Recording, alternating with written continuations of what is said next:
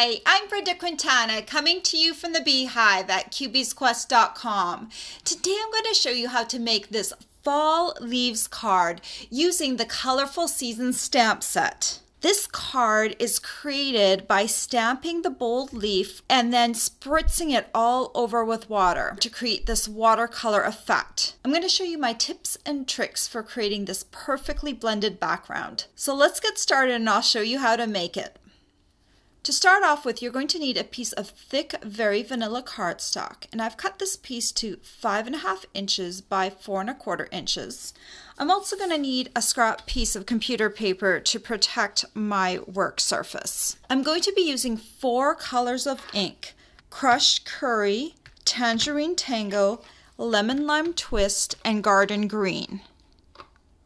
We're going to be using the bold leaf from the Colorful Seasons stamp set, and I'm going to start off with the lightest color of ink, which is the Crushed Curry. And I'm going to kind of randomly stamp the leaf over top this cardstock. You want to stamp it about 5 times. Then you want to clean off your stamp, and I'm going to use my Stampin' Scrub, and this is the side right here where you spray some Stampin' Mist on, and I'm going to clean it and then I'm going to dry it. Then I'm going to work with the next color, which is Tangerine Tango, and I'm going to stamp the leaf in between and around these Crushed Curry leaves. And again, I'm going to stamp about 5 leaves, and I want to make sure that I'm filling in the white spaces as much as possible. Then I'm going to go ahead and clean off my stamp again, and now I'm going to work with a Lemon Lime Twist, and I'm just going ahead and filling up the spaces. I was stamping it again about 5 times, and then I'm going to clean my stamp again, and then I'm going to use Garden Green for my last stamping, and I'm trying to fill in some of these last spaces. Not every space needs to be completely covered, but you want to get significant coverage. So here's what my stamp surface looks like. Next, you're going to need a paper plate or a styrofoam plate to spritz your piece of cardstock on. So I've got it right here. And the first thing you're going to need to do is you're going to need to spritz the back side of this paper. And the reason we're going to do that is if we only spritz the front side of this paper, it's going to expand and stretch, and it's going to warp the paper. So we want to spray it on both sides so both sides get equally wet and stretched. That way the 2 wet surfaces will cancel each other out and the cardstock will still lay flat. So let's start off by turning this around, and you're going to need your Stampin' Spritzer, and this is just filled with water. And I'm going to point my nozzle to the back of this paper, and I'm just going to spray it all over the back. Then I'm going to take my finger and I'm just going to make sure that the back of it is completely wet all the way around.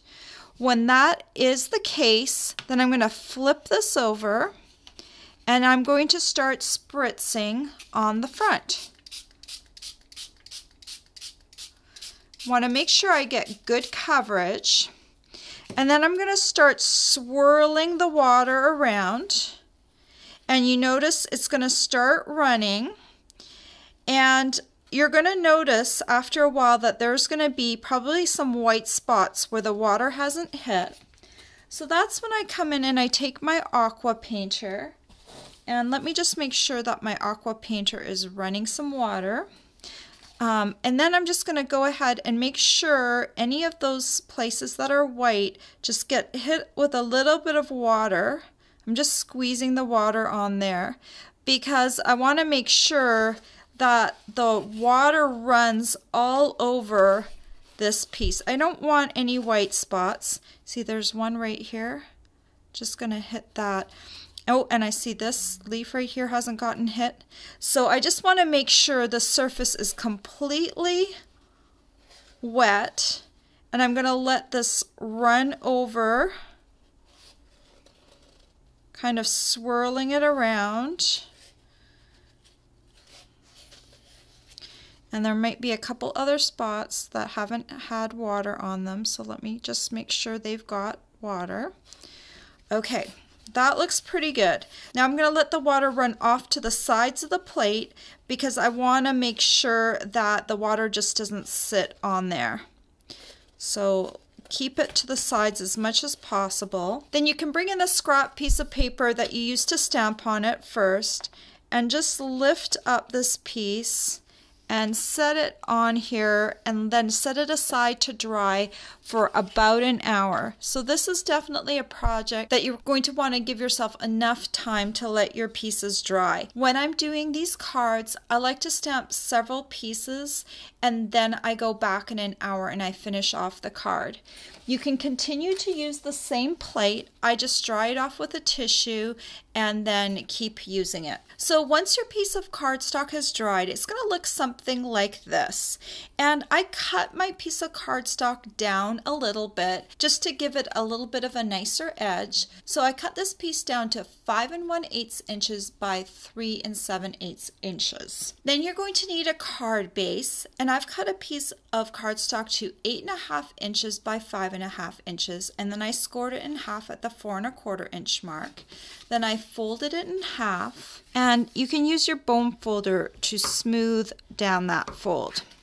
Then you're going to take your piece and some Tombow multi-purpose glue, and you're going to put some Tombow on the back of your watercolor washed piece, and then you can add it to the front of the card as a layer and just center it like that. Then I'd like to take some jute twine to tie around this piece, but I find that the jute twine is a little bit too thick and I kind of like to separate the strands. So I cut myself a piece of jute twine that is 16 inches long, and I'm going to unravel it. So I start by taking the end and untwisting the end until I've got some of these pieces that are starting to separate out. It's going to separate into 3 bigger strands, so you just kind of go along and start unraveling these strands, and you're going to unravel them into 3 pieces. So here's the first piece, and then these 2 will unravel into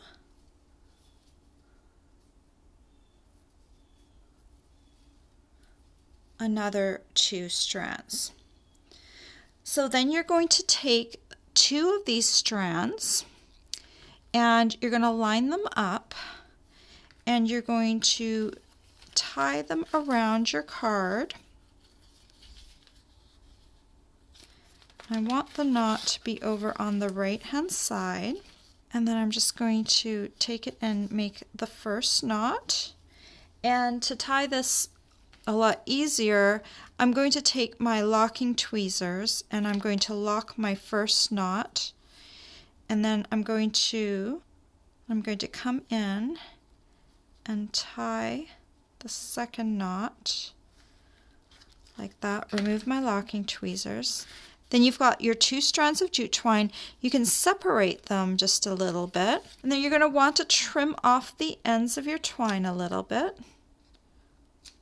And then you're also going to want to separate them a little bit, so it gives it kind of that fringed look. And if some of these little strands come loose, that's fine. Just remove them and take them off there like that.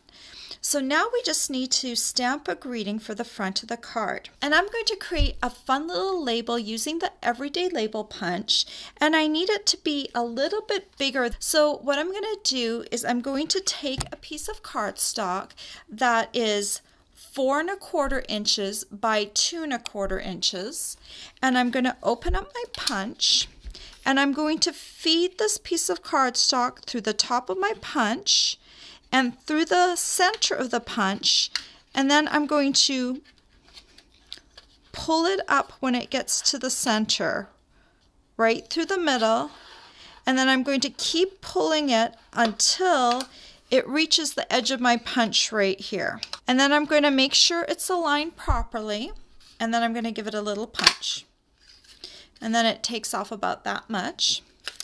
Then let's go ahead and stamp this piece so I know how long to make the other end. So I've got my Early Espresso ink pad here. And I've got this beautiful greeting that says, "May all your tomorrows be as happy as today." And I'm just going to ink this up. And I'm going to center it on the side here. The edge of my stamp is going to hit the edge of this punched end right here. I'm going to stamp that down. Then I'm just going to feed this through the punch again. So come in from the top and then have it come through. And you're just going to look and see how far you want it. You're going to want to make sure that your words are centered. So I'm looking at this end and seeing how far I stamped away from this end, and I'm going to want the same distance on the other side. And when that looks, I'm going to punch it through.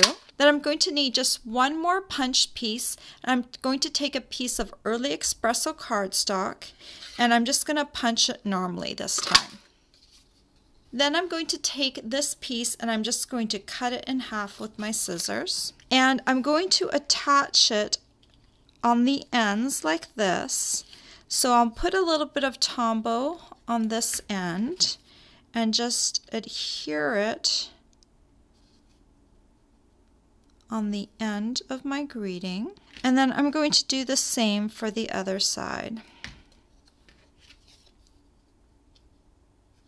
Like that. Then I just need to add some dimensionals to here and add this to the front of the card. So I'm going to use these little foam dimensionals, and I'm going to add probably 4.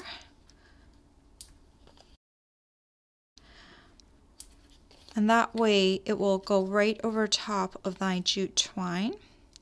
And just remove the backings.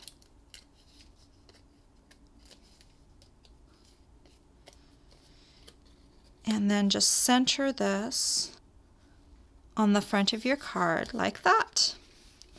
And there you go. Isn't that card just beautiful? The background almost looks like some fancy designer series paper. All the supplies you'll need to make this beautiful fall card are available for purchase on my blog.